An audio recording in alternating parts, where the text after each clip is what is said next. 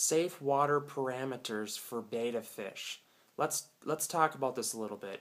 To have water safe for your betta fish, you need to have water conditioner, and it's a small product that comes in a little tiny bottle that's sold at all pet fish stores and Walmarts and everything. Basic conditioner, what it does is it dechlorinates the water for the betta fish, and you can also set the water in a bucket for 24 hours and it dechlorinates on itself, but that's a long, tidy process. So if water is coming out of your faucet of your apartment or your home, unless you are on a special water setup towards coming straight out of the ground and there's no chlorine or such coming through it, you will need water conditioner. And if you're unsure, I would advise just using water conditioner anyways, because it's the safest route.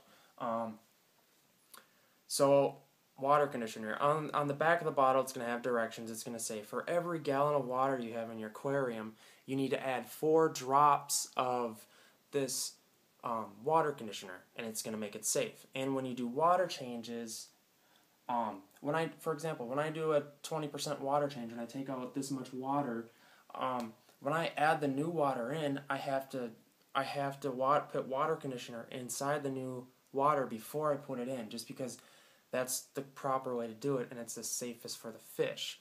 So hopefully that can help answer the question on safe water parameters for betta fish.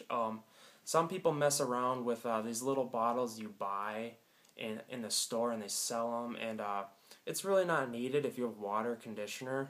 And betta fish are pretty hardy fish as far as water, and as long as the conditioner's in there, it's going to be fine. So again, I'm Chris. I can be found. My personal blog is at bettafishcaretaker.com, and you can subscribe. I got tons of other fish videos around here. So yeah, cool. All right, thanks guys.